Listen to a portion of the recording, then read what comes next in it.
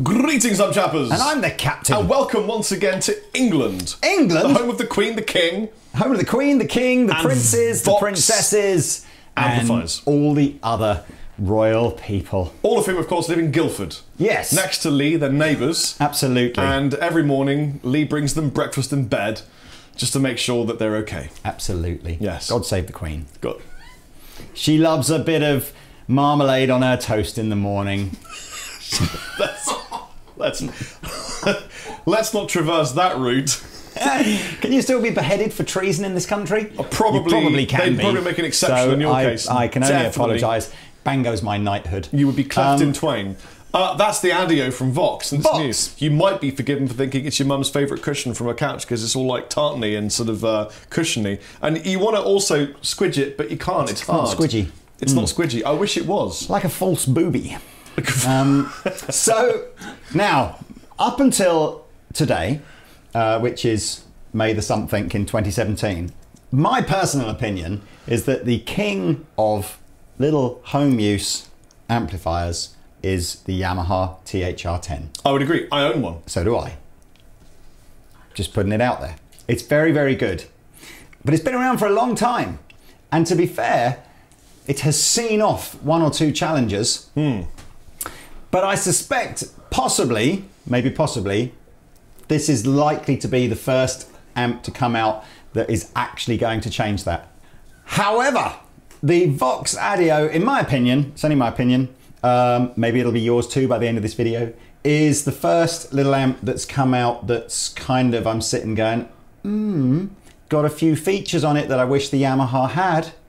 It's like new player up, isn't it? Yeah, it's kind of the right sort of size for me, for my office. It's the same concept of this sort of two little speakers with heavy, heavy stereo imaging. So, what we're going to try and find out during this video is it the kind of thing that I might go, time for the old THR-10 to go, or am I keeping the THR-10? Right, based upon our experience of owning and using them. That's right. Kapow! So, let's give you the quick rundown.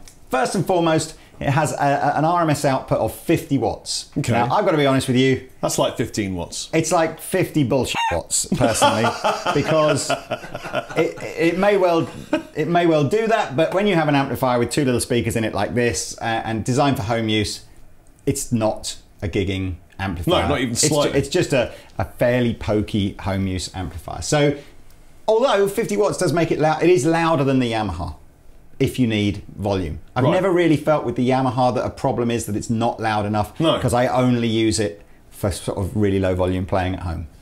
So it's louder, but who cares? It has 23 different amp models in it, which I think if you compare that to the Yamaha has maybe, is it 6 or 8? It's not many. It's a number. It's a lot less. We're just holding a Yamaha up behind the camera to see how many amp models it's got. 5. It's got 5. Chinque. So tons more on the Vox. It has programmable settings, which again, I believe the Yamaha has got as well. Yep. Do you know, it's really weird. I've had this Yamaha for ages and I'm now realizing I don't really know. What I like about the Yamaha is I just turn around and go, oh, there's a sound. And then I don't worry about fiddling with anything. But anyway, so we've got programmable user settings, which we've actually stored some settings in already. We've got some EQ. We've got 2 banks of effects, one that does modulation and one that does reverbs and delays. So again, that's very much like the Yamaha. We have super wide mode. What? Super wide mode. Which the Yamaha kind of just has on all the time. It's one of those, why would you ever want to switch it off buttons? Okay, yeah. But you can if you want to. So here's the first feature that has got me sold on the Vox and does annoy me with the Yamaha. The Vox has Bluetooth. Interesting. So if I want to jam along to stuff, I don't have to go and get the cable. Which, of course, on my new iPhone 7, where it doesn't have a headphone socket anymore, you can't even do it. Is a massive ball ache. Yeah, in fact, you can't do it. Well, you can, but you've got to get an attachment pack. So I use this little Blackstar sort of Bluetooth gadget that you plug into the Yamaha, and then it allows me to stream via Bluetooth. So it is possible with the Yamaha with a little gadget add-on, but this you don't need it.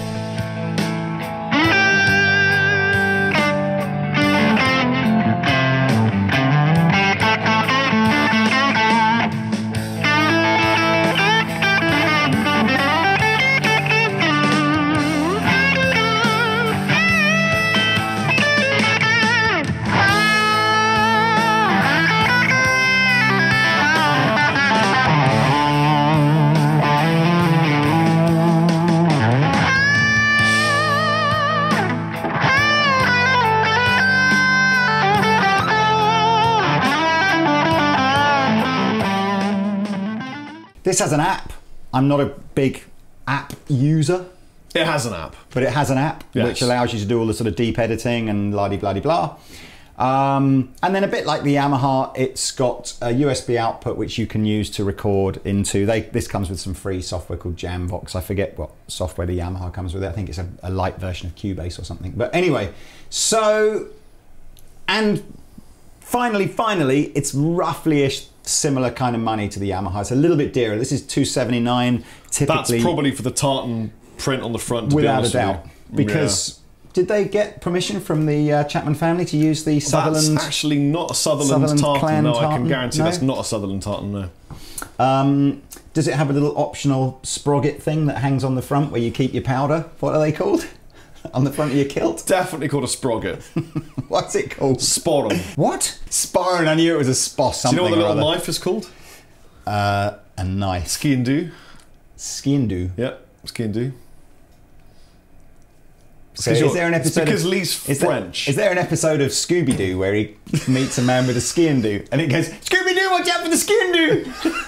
In the spotting with the skin do, the Scooby Doo, have a Scooby snack. Spotting. Is there an episode? So look, enough pointless tomfoolery. That's entirely the point of us, Lee. I should also mention as well, one of the things, now cabinetry is hugely important when you're trying to make a small amplifier because, of course, you haven't got a lot of room for air to move. And, you know, the way in which the cabinet is designed and ported, it makes a massive difference to the sound. The Yamaha is very cool. It's like a steel thing. Sounds great. Yes. Has a handle too. Yeah, this doesn't really have a handle. It has a sort of a recess on the back to pick it up. Anyway, the cabinet on this is a injection molded sort of sealed cabinet. So they're basically, the Vox guys are saying that actually quite a lot of time and effort went into designing the cabinet to really maximise all the bass end and all that stuff. And this is plastic though, isn't it? Yep, injection moulded plastique. Right, and the Yamaha's metal. It is possibly, if you dropped it, possibly gives the Yamaha an edge. Don't drop your guitar amps is the... So let me just have a quick swish down other features. 2 3-inch speakers, stereo. Oh, batteries. Yep, got batteries. Which do you have the batteries in the Yamaha? I've never run it off batteries, so I don't know. Yep. It's got a battery compartment. So you can do batteries. I reckon you get 8 hours out of some AA batteries in this. Super lightweight, as they all are, to be fair. Sorry, I'm yawning. It's fine. There's a bass. There is a bass version of this, which I believe Yamaha just have a bass setting on the regular THR10, but there's a bass version of this that has 17 different bass models. What else? I think all the other stuff I've basically covered. Auxiliary input, acoust stage function, whatever that means. Oh, that's the wide thing. That's the button that you would never switch off. Noise reduction circuit for the high gain stuff, and a tuner built in. Okay. So to be honest with you, a lot of similar features to the Yamaha. So let's check out the tone. I've preset 4 tones, like rock, clean, blues, metal, basically just messing around, choosing some sounds that I like. So well, let's start with the first sound. Yeah. I'm using no pedals. I'm using a PRS. Yeah, we just thought we'd get some cheap thing out the cupboard to play with. It's a wood library. It's a McCarthy. It's a 594. It's a limited dirty thing.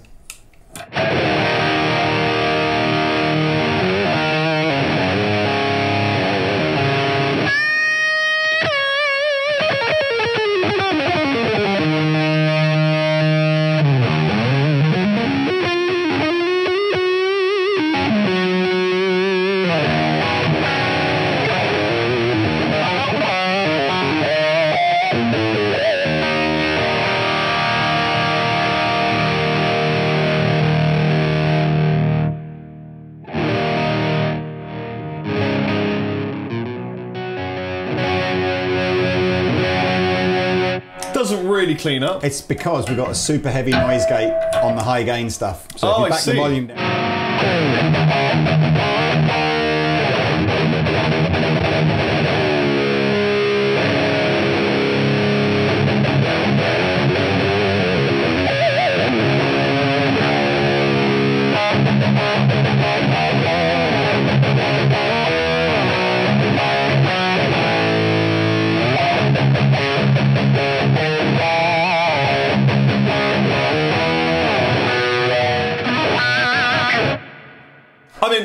It does that sound. It does a sound. It's a bit quiet at the moment for me to really feel the vibe.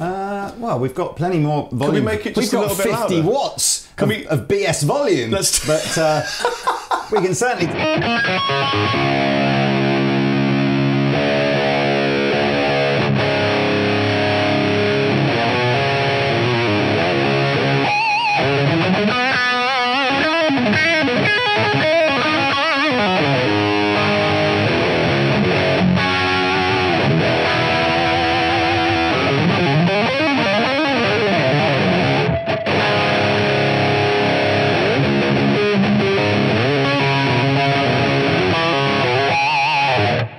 make a difference, in fairness. It made a big difference. Fuller. Yeah, it does. It is a lot louder than the Yamaha. I'm gonna give you that. I don't think you get the Yamaha. Well, we're gonna to have to find out how loud it goes at some point, aren't we? Anyway, let's have a nice spangly clean sound with a little bit of chorus and delay on it that I programmed in earlier. Maybe with your coil.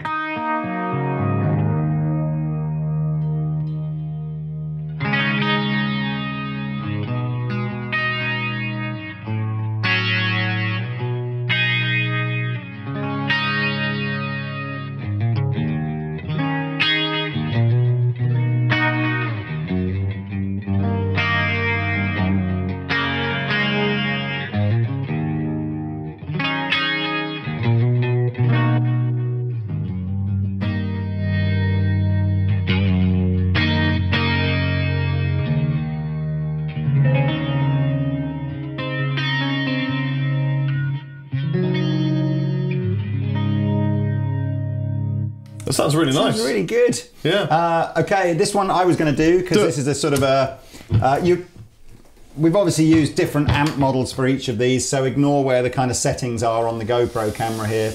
We aren't using a dual rec for every single one of these. Surprise.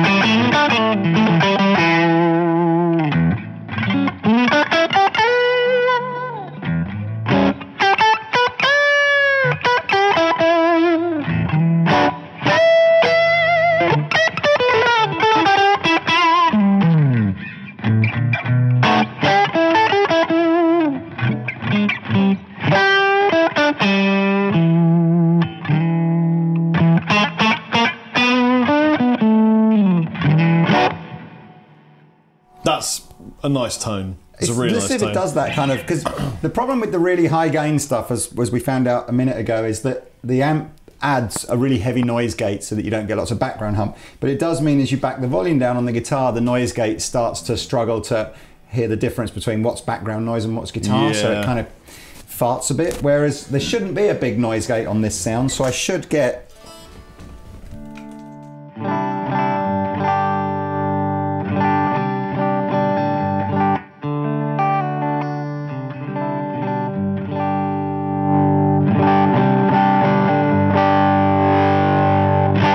Do you mind if I stay on this for just a second? No, that's fine. There are two things about my Yamaha THR that one annoys me and one I've never really tried. So, firstly, I've never really tried using pedals with my THR. Neither have I. Because it's a bit like it's got loads of effects built in. But it's not the kind of amp you would do, is it? You so why bother? Pick it up and do it. But I do get tons, every time I do a little jam in my office on my THR, guaranteed somebody posts in the comments section, how does it take pedals? And I always answer by going, I don't know, because why would you put pedals into this? But we have got a little Greer Lightspeed on the floor here, which is kind of the ideal pedal to make a sound like that more driven. So let's see if it sounds any good. Let's just get the levels about right.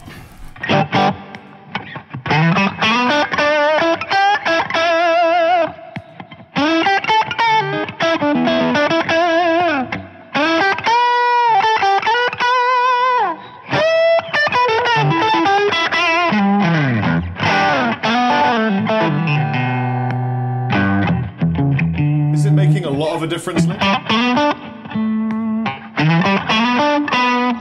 it's doing what the light speed does, which is just kind of add a little bit of extra. If you sustain the note and turn it on and off.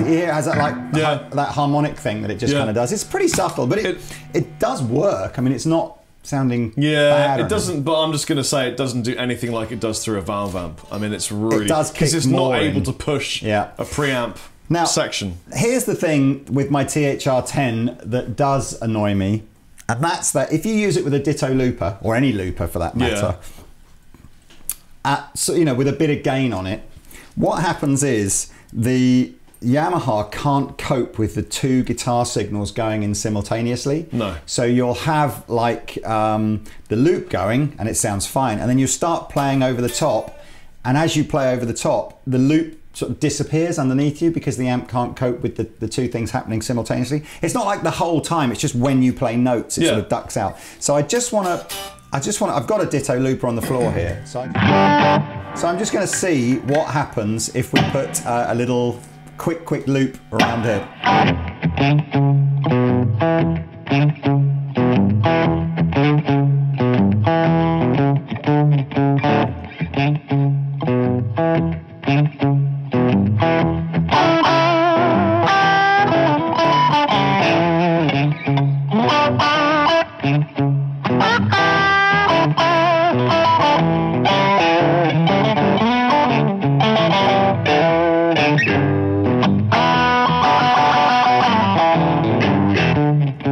It's not as bad as it is on the Yamaha. You're right. It's a little bit, still doing it a little bit, but it's not as bad. I wonder if that's maybe the extra power that it's got, or potentially the extra 50 BS watts. Possibly, yeah, absolutely. It's not RMS, it's BSS. But it's definitely that's tickled me now, because I'm sort of thinking I do use a looper a lot, and it would be nice if the little amp did better. Anyway, it would be nice if they built a looper into it, wouldn't it? Really, I mean, that's the kind of thing you'd expect. To be totally honest with you, that's the other amp that I'm thinking about getting, but it's just maybe a bit too big. But it's the little Fender Mustang GT40, because that, if you buy the pedal with it, has got the looper built in. So that's another contender, albeit it's a bit bigger. Anyway, the final sound that we've programmed in here is like a super high gain. This is the dual rec one, by the way. So here we go.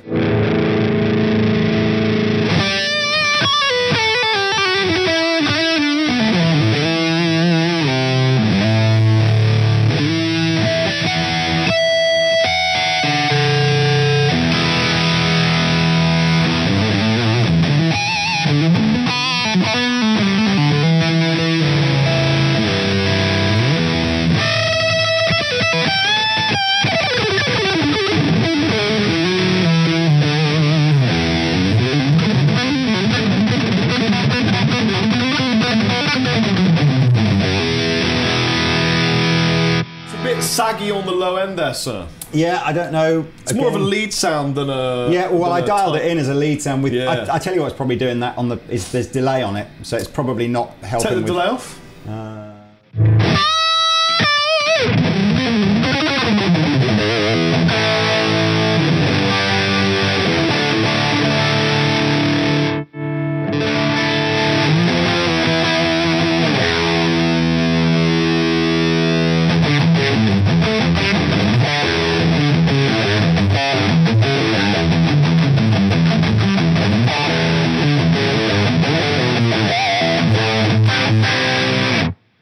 I like it. I don't know if I like that tone more than tones I've had from the Yamaha.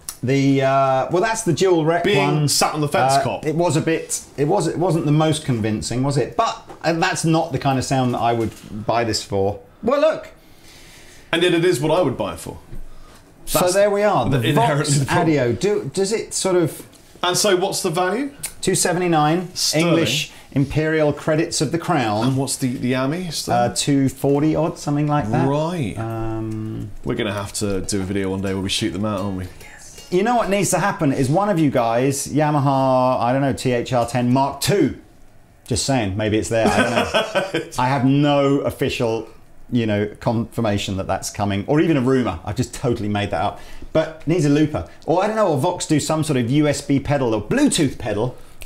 That's what you need. Bluetooth pedal that plugs into this and does a looper. Can you have two Bluetooth things simultaneously? Can it like Bluetooth music into it and do a Bluetooth speaker thing? You can, but it just reminds me of that old Bluetooth Gibson thing. That old Bluetooth magic. Do you remember with the the foot control for the robot Firebird? guitar? Yeah. No, not Firebird. What was the original? The one with the one with the red finish on it. Yeah. Ugly looking thing. Yeah. The robot. I mean, it had some great sounds. That was when that kind of technology was being pioneered. We're thinking back 5 years ago. Yeah. We've been doing this for 7 years, you know. 7 years. Yeah. So look, there we go. That's the Vox Adio. I must admit, I am going to phone up the man that runs Vox UK, threaten to publish some images I have of him at the Frankfurt show from 1997.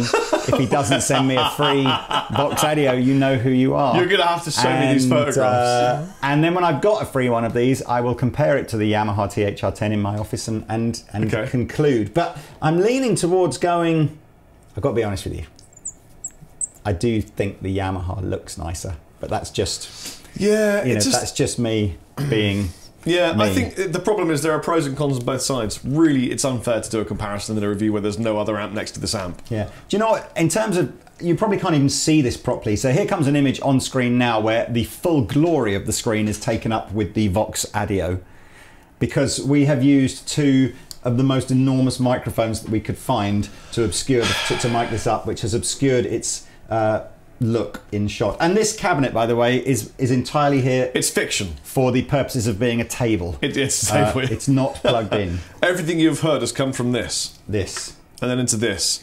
And then digitally into your Your ears. Probably via an iPhone. And probably then through your iPhone speakers. Chemicals in your eardrum have recreated what it means to you.